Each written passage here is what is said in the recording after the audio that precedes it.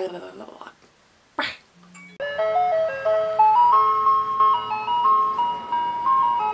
guys, it's Jay, and today I am here with a review video for The Diviners by Libba Bray. I ended up giving this a 4.5 out of 5 stars on Goodreads. I absolutely adored this book.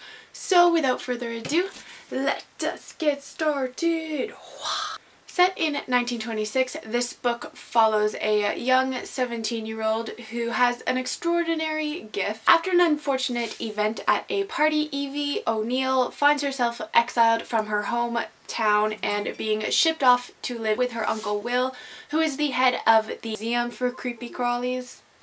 This museum focuses on everything creepy, from the occulted to different artifacts from various points in history. When a body is discovered with a strange symbol carved into it, Evie's Uncle Will is called to the murder scene and is asked to help solve the case. Evie decides that with her supernatural ability that nobody actually knows about, that she may be able to help the police and her uncle solve the murder case. The book also follows a boy named Memphis Campbell who is stuck between two worlds, a girl named Theta who is trying to run away from her past, and a young student named Jericho who is trying to keep a secret. So as I said, I ended up giving this book a 4.5 out of 5 stars. I absolutely loved every second of it. I actually listened to it on audiobook, which I think made it so much better. I think that the atmosphere that the voice actor created was so eerie and mysterious and just made the whole experience of the book so much better for me. I think if I had read the book as a physical copy and done it in my own voice, it wouldn't have been as exciting to me.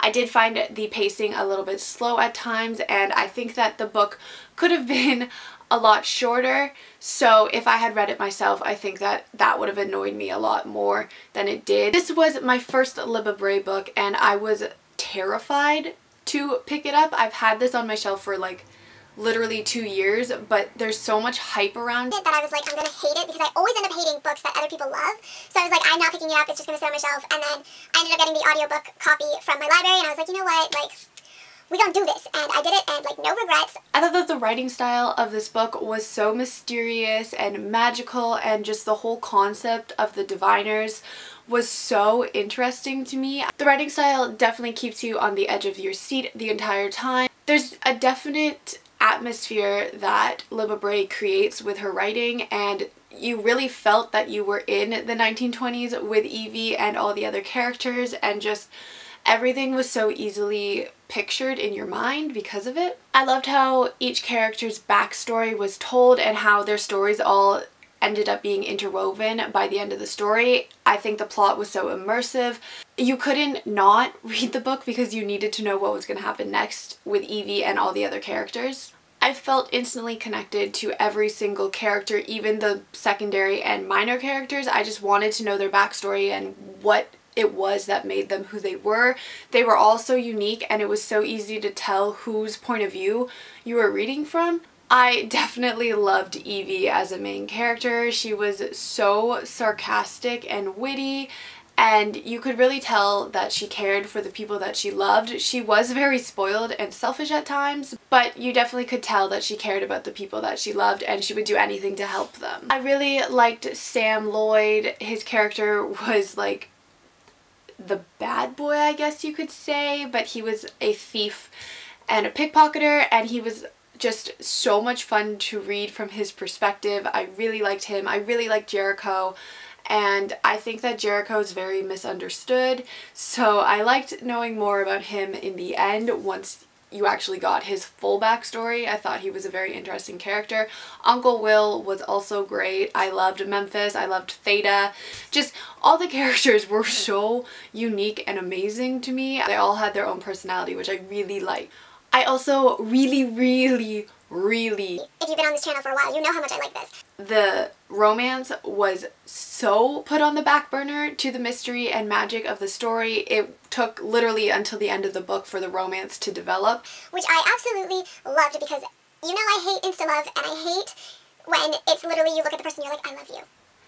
it was such a slow burning romance that it just made the book so much better for me. I loved the mystery and magic of the book, and I love the concept of the diviners. I need to find a copy of Layers of Dreams because I need to know what happens next with these characters. I'm so invested in this story, like I need to know what happens. If you have not read this book, read this book. I think that it would be a great book to read during like October because it's very mysterious and magical, and there's a lot of gore in it, which I usually can't handle, but I don't know if it was because I listened to it on audiobook, I was okay with it.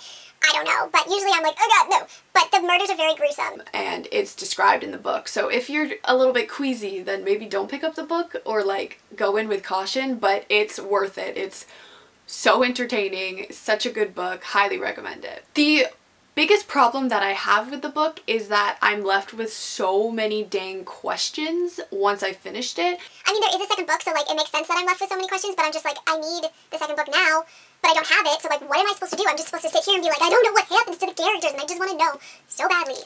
Overall, 4.5 out of 5 stars. Highly recommend this book. It's so good. I need to find the second book in the series or I'm gonna die, but can we also take in how gorgeous this book is with the cover off? Like, look at that spine. Look at it. Look at it. I love it so much. Like, I kind of just want it to be without the dust jacket on, but I also really like it with the dust jacket on, so like dilemmas. Maybe I should just buy like another copy and then have like one with the dust jacket and one without, but we know that's not gonna happen because you're girl cheap.